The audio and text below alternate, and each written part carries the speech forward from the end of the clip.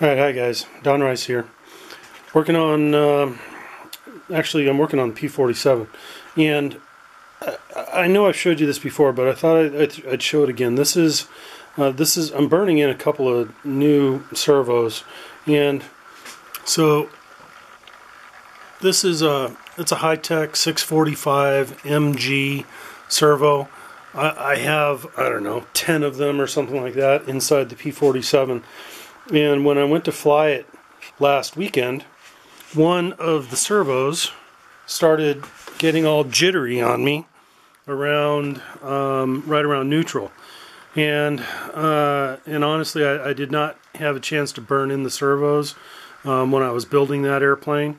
So before I replace the elevator servo, I thought I'd start burning in a couple of these things.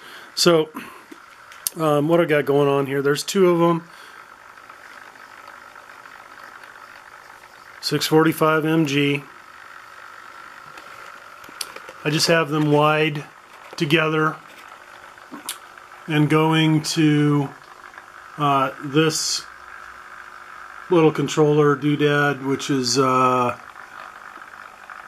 it's from, can't even read it. What does it say? Electronic Model Systems. EMS. They make all kinds of neat little gadgets for the hobby, and the power is coming from that little clusterfuck right there, which is doing a bunch of adapter mess to get me over here to this 2S 2P lithium ion battery pack that I made out of batteries pulled from a DeWalt battery pack. Anyway, so in this particular burn-in,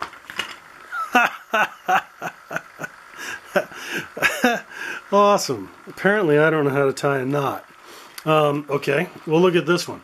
So what I've got going on here is I center the servo arm here, and I've hung two 1-pound diver weights.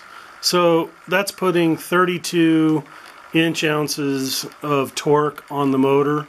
I'm not stressing it very hard. These are, I don't know, 120 inch ounce servos, so they shouldn't even be breathing heavy to do this, and they're not screaming or making a lot of noise. You can hear this one.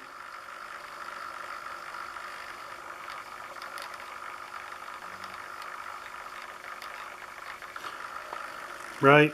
No big deal. About the same noise that this one's making.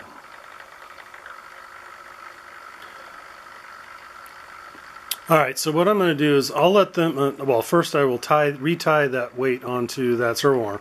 And second, I'll let them go like this for a half an hour, and then I'll turn them over, the servos over, and burn them in for a half an hour so that the other side of the gear train gets the torque placed on it.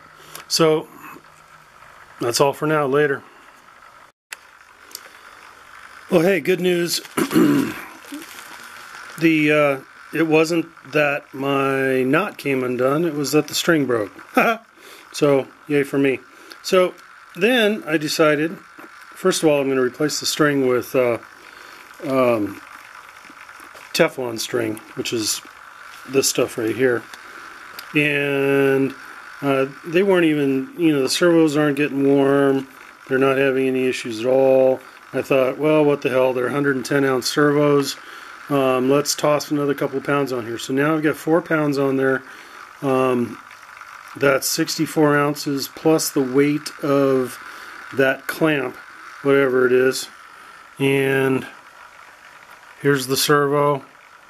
I've got the sweep set on a pretty low speed. Let's speed it up and see what happens.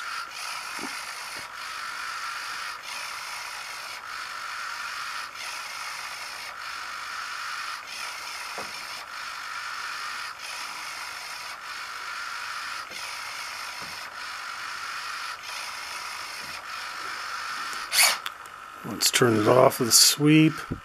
Alright, so this is manual.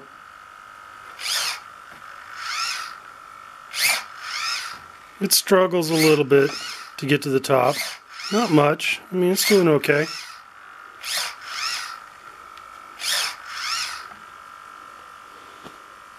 That's not bad.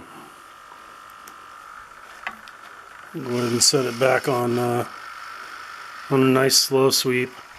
Just let it gently burn in. Alright, so anyway, there you go.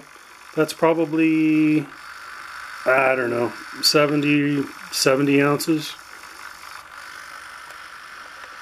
Up and down every couple of seconds. That's burning later. Yeah, okay, well, so here's setup Mark III.